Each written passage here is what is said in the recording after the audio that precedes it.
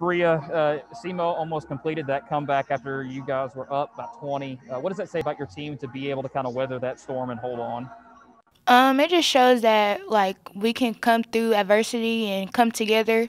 We knew it was gonna be a tough game to the end, so I mean we kind of knew they were gonna go on the stretch, but we held together and we got a good win out of it.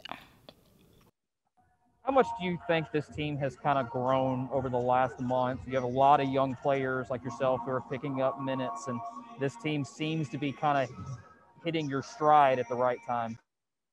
Um, I think in the beginning we were just getting to know each other, so we were just out there. But I think now we've gotten closer, learned each other's game out there, and we just feed off each other's energy, and that's what gets us going.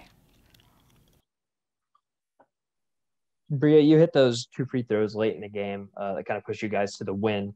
What was your mindset late in the game as it was coming down to the wire?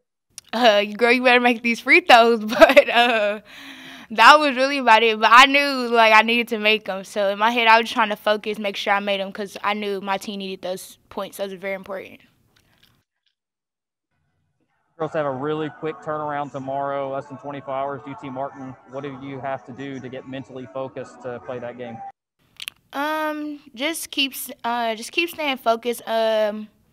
Just recovery and everything like that. But we know also tomorrow's a tough game for us, and we got to come in how we did today and have a good game out of it. So we know that we got to come out and play hard.